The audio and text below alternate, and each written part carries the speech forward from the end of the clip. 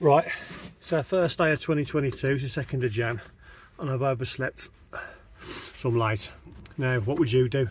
Would you rush to work as soon as possible, make your apologies, because Rich is there, he's waiting, or would you go to McDonald's to get a coffee to make amends for you being late, thus making you more late? What would you do? I'll see what I've done. I like coffee. Well everybody, hope you're well. 2nd of January, skies are blue, we're off to a flyer, apart from sleeping in, but I think the coffee smoothed things over, hasn't it? Yeah. Yeah, see? It's done the job. £1.39, boom. If you have a problem, throw money at it, that's my motto. That's what we built end of the last video. It was dark, wasn't it, so you couldn't really see it. We'll show you more now, I'll turn you around and I'll show you the plan for today. So basically, it is a repeat of what we were doing the other day. Corners are obviously up, line is on, and up we go. Only difference is now we've got one more course to go on. That's my first one of 2023. It went down quite well, didn't it? It was all right. It took a good half an hour. It was all right, Well, yeah. Actually, it took about an hour and a half, didn't it? Let's just tell the truth. That's it, yeah. Yeah, it was warm. It was warm, so I didn't want to get out of it. So, yeah, first one 2023. The only way is up. Well, across, actually, for now. One more course to go on, and then we've got to work out where the windows are going. So, and then it's pillars. That'll be a pillar there, window there, and a pillar there, and then it'll be lintels across. One course of block on the inside, and then wall plate, and then this man comes into his own. He'll get his RoboCop outfit out, and it'll all be timber. Yeah, there we go. I'll talk about bricks if you want, but it'll be timber. Yeah, there you have it. The only issue is that obviously we've got these pillars that are going to be fairly, you know, it's unsubstantial, shall we say. So the idea is that you get it up and get lintels on as soon as possible. It's bank holiday today, no place is open to buy lintels, so we'll sort it. Well, nice and steady today, nice and steady. Get it up there, get it to height, and then yeah, get ourselves ready for tomorrow.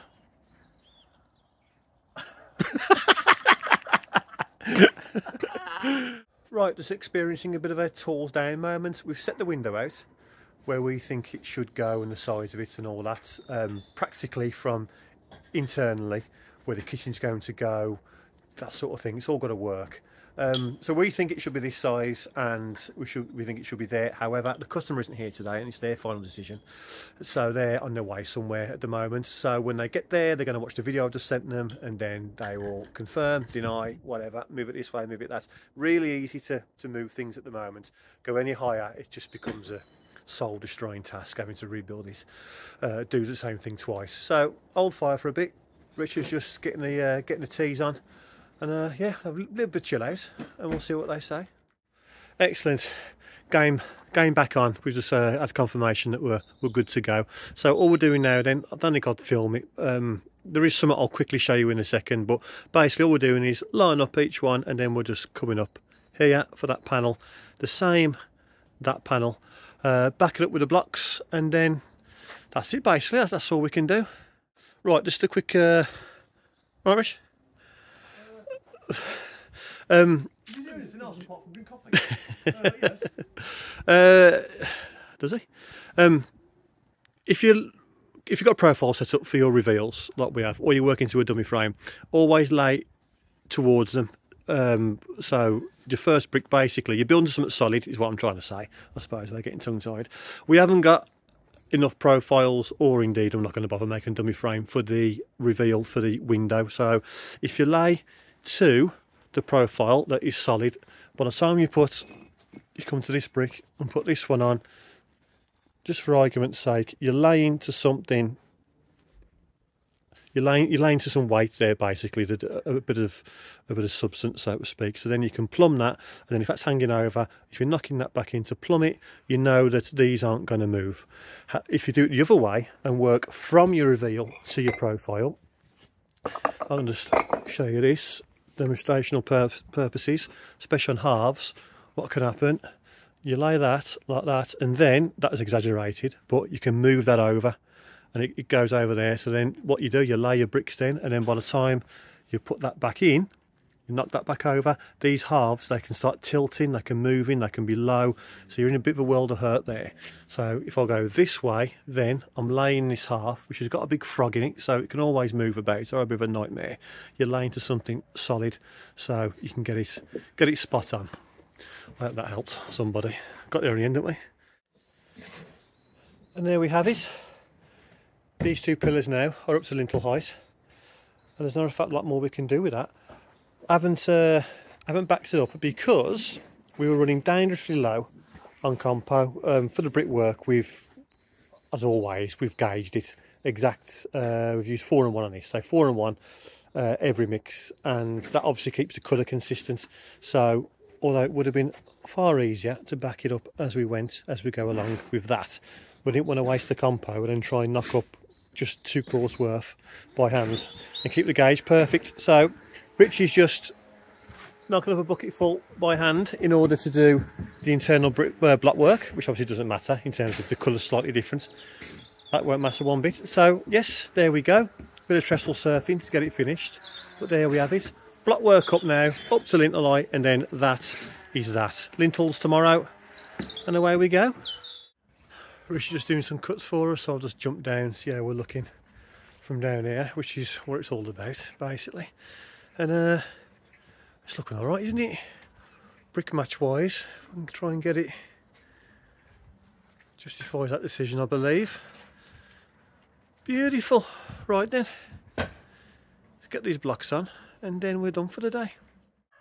Just thought I'd give you a quick close-up of the pointing up with this little tool, which I can't remember for the life of me what it's called. So Andy, over to you, if you wouldn't mind telling everybody, mate. And it's a little bit more of an effort trying to blend it into the house, but going over it with this and then a good brush after, quite a coarse brush actually, not just a nice soft one, just to get the bits off. Give it quite a going over. It seems all right. It seems all right, especially for these bricks, trying to make them look good. So yeah, I'm fairly happy with that. Look at that, eh? Beautiful. Not as beautiful as that though. Not that you can see it looking through the camera. There we go. There we go. Yeah, so that's it. It's going to cover it up now. A bit of plastic with a bit of hessian on top. Ready for lintels tomorrow. We've just a bit of compo we had left. Just started filling these in around there, which we'll have to do tomorrow, I think. So yeah, there we go. On to tomorrow. Right then, it's the following morning. It's the 2nd of January, so the shops are open. So we're back to normal. So we've been out, got the lintels, and we'll go now straight up and install them. Rightio, got the lintels round, and this is how I put them on. As you noticed on the previous video, this is the one you're looking for if you want to go back and watch it if you're new. I always leave when it comes to lintel height, I always leave the internal block work down just a smidge, just so I can put a decent bed on the back of the lintels, which I've got there. And then on the front, all I've done here is fill the frog up, and then I'm just going to basically, I'll do this one hand, I'll do it properly in a second once I put the camera down, but we're just going to smear the front, make sure there's some just there. And that's it, and then we'll put it on. I'll do that both sides. That's old, that's gone off.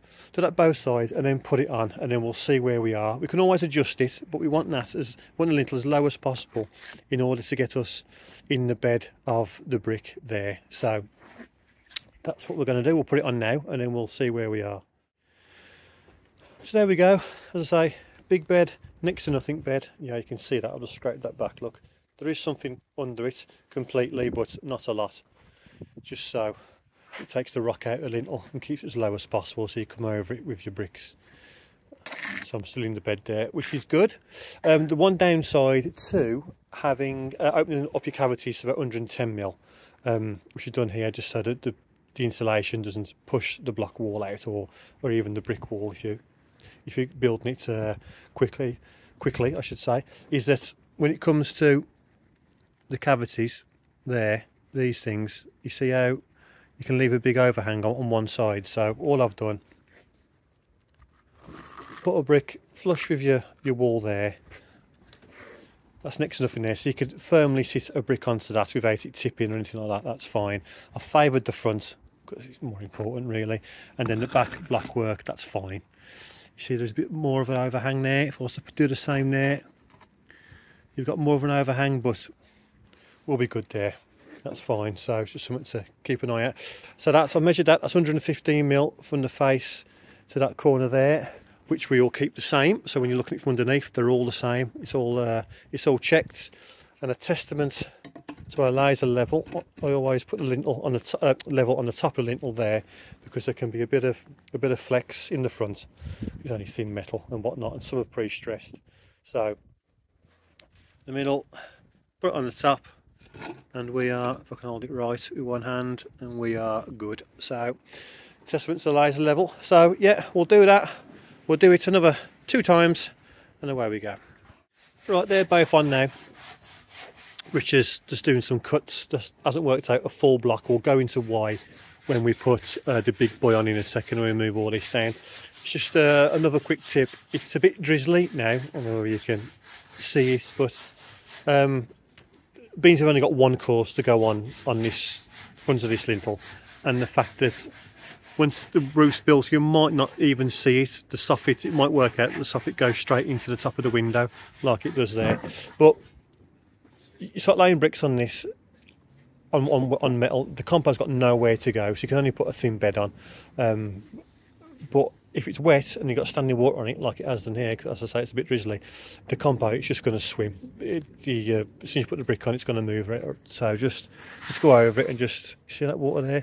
Just try and get up as much as you can. You can just grab some insulation. I've got insulation for this, but means I'm a frequent McDonald's flyer. I tend to pick up napkins while I'm in there. So just get rid of all that, because that's just going to make your life a nightmare unless you get rid of it. So just try your best for that. And then as I'm going across, all I'm going to be basically doing is putting just a smear of compo, favouring the front.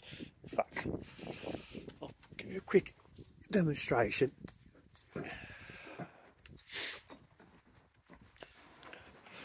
If I was to put that on, keep it well away. See the water coming out of it?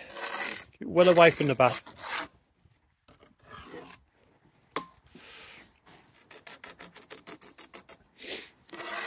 Like that. But favour the front of it. Like that, you're going to give yourself a much better chance of actually getting it, getting the brick nice and flat and level, because your lintel isn't. Your lintel's going exaggerated. Lintel's going down like that, especially at the very front. It drops right down to form a bit of a drip. So you need to favour the front and keep it away from the back. If you do it a nice 10mm proper bed, or whatever it is, proper bed, it's just going to cause yourself issues. So favour the front and you'll be okay. Got those on. Not a lot of compo at all on the back, only the front really.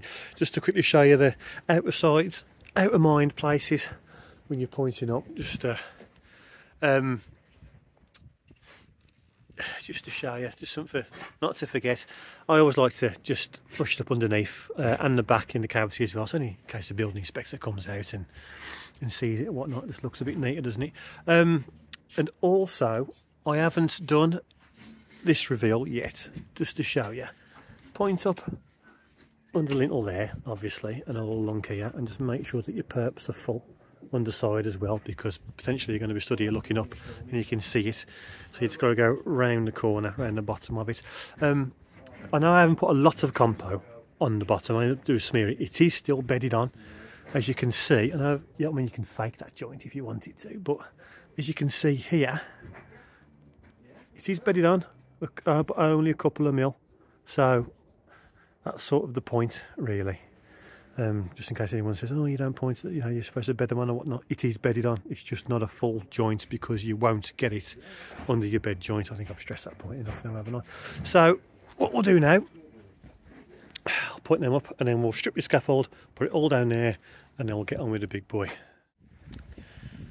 And that's the big boy on. Sorry we haven't been able to film it, but I run trestles and it's all a bit too close, and it's just awkward. But I mean, it's only laying bricks over it. If you just follow what I've said before, you ain't gonna have much trouble. But you just got to take your time when you're going over a lintel. This this brick has got to be, the face of this has got to be completely flat. Yes, it should always be, obviously, but if it's slightly out, the next course you go across, you can really see it, and it looks terrible. But luckily, I think that's all we've got to do on this. We might, once the roof goes on, I might have to being fill, so to speak, between them and just get an extra course on, depending on how the soffit works and whatnot. But as it stands, that is it. Another thing to note is you might notice. Hold on, I'll give you a second. What's missing from there? Anybody? You at the back? Yeah, it's cavity tray. Building inspector came this morning to inspect the floor, even though we've slightly got above and beyond with that, but he was all right about it. There's nothing that can't be seen there, nothing that can't be inspected regarding all that construction and whatnot, so it's not an issue at all. But he said that means that we're doing the same as this in terms of where the overhang of the roof to the soffit. There's no need to put a cavity tray in, which I think is the perfect common sense approach, because the roof's going to come down here, it's going to be completely protected. The overhang will be to around about there, roughly speaking, so there's no way that water can get into there for the cavity tray to take the water back out. So he said don't bother, so we're happy with that.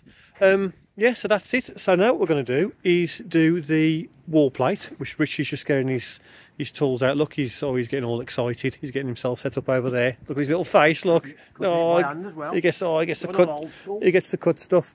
And then we will bed that on top of here. The reason why we've cut this and not at a full block is because we need this wall plate as low as possible, low as practically possible, in order to get the maximum pitch that we can get up there. So it's all about keeping it down as far as we practically can, whilst still not compromising the structural elements of the timber and how you cut around this. And that was governed by this lintel here, the big boy, because that is taller than the others. So it's all been worked out to that. But all that will make sense if I can get my words out when we put the wall plate on. And there we go. That's how it looks from down here. Quite nice, isn't it? It's all right. And as you can see, it's a big thing for me trying to blend these bricks in. That's pretty good. That's pretty good. Right, I will cover that up now, and we'll get on the wall plate. Which reminds me the importance of covering up. Yesterday, it was quite chilly yesterday, but it was all right. You know, it was about 5-6 degrees, something like that, maybe a touch higher. And today is a high of 11 and a low of 10, so it's a big increase. It's really mild for this time of year. But when I went to bed last night, all the cars were frozen over, so it froze last night and then thawed out. And if I hadn't looked outside, I wouldn't even known about it. So that just proves that how this time of year it can really catch you out if you don't try and protect your brickwork with hessian and whatnot. Because if I just left this, having looked at the weather forecast that it's not going to freeze, it's going to be all right, that would have frozen and thawed out, and you wouldn't even realise until in a couple of weeks' time it all starts to crumble, or maybe when it warms up in the spring. So always cover up, or at least try your best to. Oh man, just goes to prove the importance of just standing back and looking at it, because that's where the real judgment comes in, not putting levels on up stuff or on stuff. No one really cares about that. But you see that there? I've laid it to the line, the top's nice, but that brick is smaller than that one. And you see that horrible little step up there? It looks horrible, doesn't it? That look all right over there, but that looks horrible. So I'm going to change that one. I'm going to find a bigger one and just get that one down a bit, because as I say, this is where you're standing back and looking at it, that's where you're properly judged. Here we go, that looks a bit better, doesn't it? Just swapped it out. 62mm that brick was. It's never going to be perfect, the underside, because you put a line across the top and then thickness of the brick, they differ, but when they're that different next to each other, oh, it looks horrible, especially there as well, right under the doors where you're going to walk through, you're going to look up and see it. So it was twisting my melon, man, so I had to change it. Right then, wall plate. Well, this is a masterclass in recycling. For those of you who have been following us for a while now, first and foremost, obviously, thank you very much. we did a job over in Harborne. It's all on the channel if you want to go and have a look at this side and rear extension. And this here was the joists in their floor that we took out, and it was great timber for wall plates, 4x3. And it's treated. And it's treated and it's ace, so we kept it and we're going to reuse it now. So Richard's just cut them to length for us, and you can't see that because it's fag paper joints. It needs fixing. I'll zoom in. It's half lapped it. We've got a length that was deemed better to span the door, and then that length there spans that window just to there, and then we've got a tiny little piece there we've put in the middle. So you happy with the joints, Rich? Not really. They need tweaking. Yeah, he'll be happy one day. Keep tuned. Stay tuned. I'll let you know. If you hear a random firework go up in June, it's because Richard's finally happy. So take it off now, harsh. and we'll bed it on. So that ain't bad, is it? Considering it's already been the floor for somebody. Not bad at all. Nice and straight, as Richard's pointed out. See that one? I mean, all wood bends and warps and whatnot. That one's going in slightly. So Richard just said once we bedded it on, he'll pull it out and whatnot to suit him for when he puts his roof on. So it's already been eyed down, and if there's a camber in it, if there's a hump, it goes hump up. That's right, isn't it, Rich? Crown up. Crown up.